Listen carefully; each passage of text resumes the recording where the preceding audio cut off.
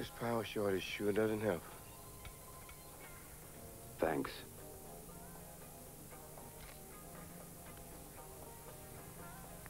So go on. What would you do if the woman you love phoned to say that someone was trying to break down a door? You don't stop to think that you're a police captain and there's nothing more important to you than the force. You run to her. You calm her down. You stay a while with her. Maybe a drink or two.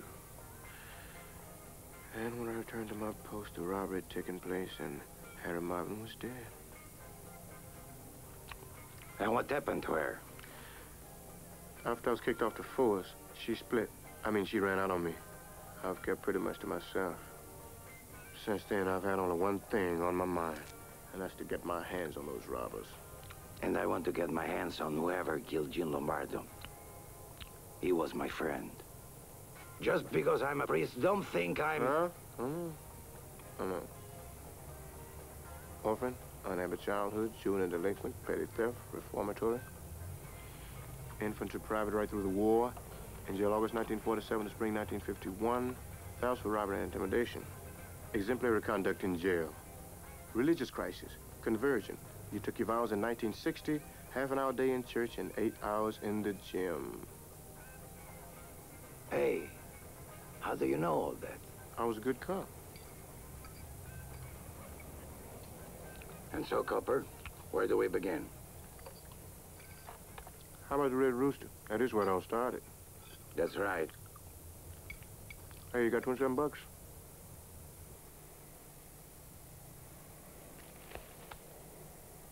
I'm scared, Joe. They got to Joe Bell. I'm next. I'm the only one left connected with that robbery. Yeah, and with that $1 million. I never saw a cent of it.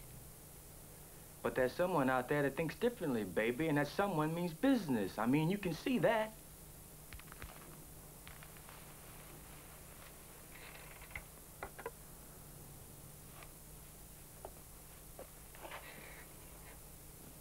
Faye, look, baby, I don't want to know where the bread is.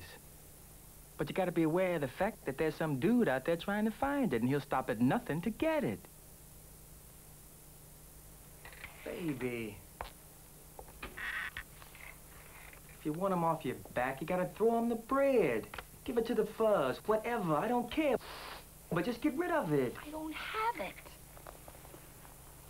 Even if I did have it, they would have to kill me to get it.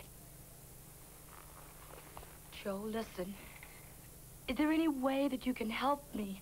I know I'm the next one, I know it. Okay.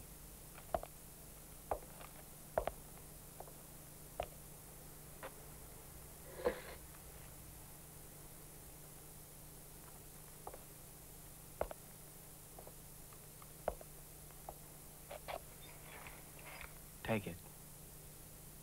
What is it? I have a small pad at Bayside, number 20. There's nobody down there this time of year. I'm not sending you away. You understand that? You'll be a lot safer there than here. Thanks, Joe. You really are a friend.